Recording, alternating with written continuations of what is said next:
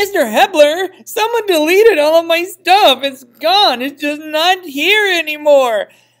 Probably not. There's something I haven't taught you yet that I think it's about time that I did. How to find your information after you've logged out, come back the next day, whatever your deal is. Take a peek at the top left-hand corner. You're looking at your libraries.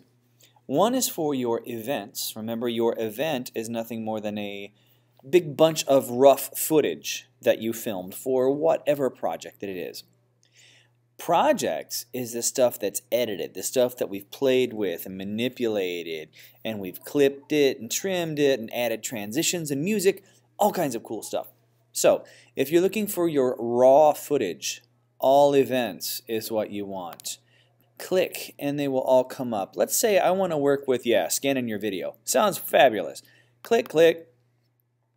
All of the video for scanning your video is now up in your event browser. But your project's down here, and I'm not working on scanning your video. I'm working on Franken 4. That's not what I want. All projects, click. I'm looking for the one called scanning your video. Holy mackerel, here it is. I'm going to click on that. I now have scan in your video for the project I'm editing.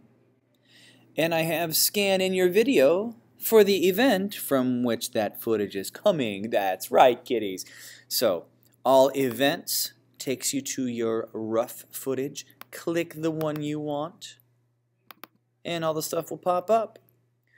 All projects takes you to every project that you have saved. Click the one you want, and it will appear down here. Happy trails.